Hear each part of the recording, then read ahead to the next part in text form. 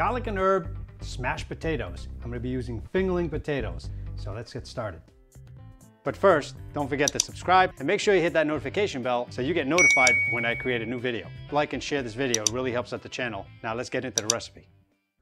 Well, today I'm going to be making these tiny little fingerling potatoes. Pretty tender. You don't have to worry about taking the skin off. The skin is really thin. Poke some holes in here just so the steam kind of releases.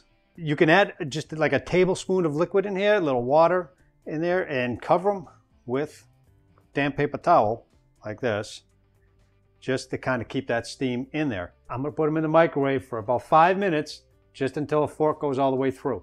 Now the potatoes are all done. They only took about 3 or 4 minutes, depending how stacked you make them. If you've got a lot of them in there, obviously it's going to take longer. You can add about a tablespoon of olive oil, black pepper, a pinch of salt, some chopped parsley, garlic, grate that in here, Italian seasoning, grated Parmesan Asiago cheese, some basil leaves. So I'm just going to give this oil a stir. Okay, then I'm going to grab the potatoes. Let's grab just a few. I'm going to just do a few of them. Just give them a spin in this herb and olive oil mixture. My waffle iron is set to 4. It goes from 1 to 5. It's set to 4. So 1 on each segment, like this. Okay, right in the middle. Give it a little press here so we get it started. So I'm going to close the waffle maker and give it a nice press here.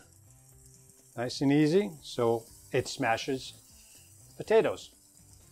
Okay, and we're going to let it cook until that goes off. It should be nice and crisped up. If not, we'll let it cook a little longer. All right, look at that, huh? Nice and smashed. Crispy edges a little bit. That's good. It works out. So let's get these on a plate. Get them on here. So I'm going to use the remaining oil and seasoning here. Over the top, that's some garlic in there, some basil, parsley, a little salt and pepper. All right. Get a little bit more of the Parmesan cheese.